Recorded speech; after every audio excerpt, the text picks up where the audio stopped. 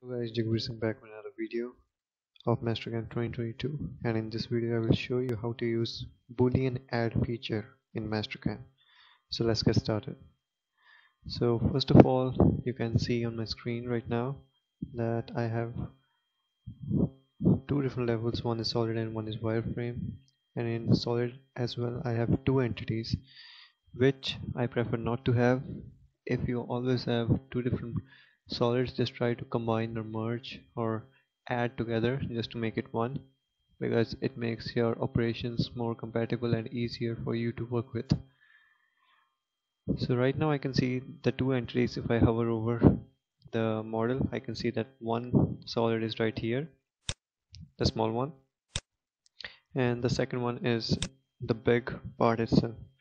If I want to add both of these together, all I need to do is, even if I click on any one of these, you can see like the feature that automatically activates and show and pop up on the screen. Boolean is the one that we are going to use, as it says that it is helpful. It helps us to construct a solid from combination of two or more models. So that's exactly what we are looking to do.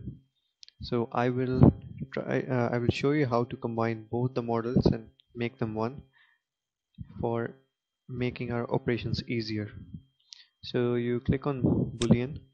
Make sure you click on add, not remove or not common, because those two features are for separate purposes.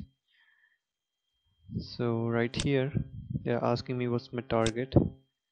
I clicked on selected tool body, which is a solid I've already selected.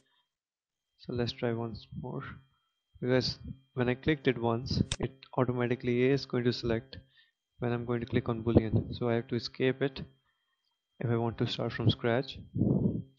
So I go to home, go to solids and make sure where the boolean is, click on boolean. So now the target is not selected. Now I have to select it myself. This is the target, so it says solid and tool body. Right click on it, click add. So now I have to select this one. So you see the red one shows that you have already selected as a target body with which you want to combine the other part that I have to select right now, which is this one. This is the one that is going to be selected. I click OK. So now it is merged as one. Now you can see that even the entities from 2 is now to 1, and this is one solid piece of solid that you can use to make your operations more effective. So that's pretty much it for this video. Thank you for watching and stay tuned for upcoming new videos. Thank you.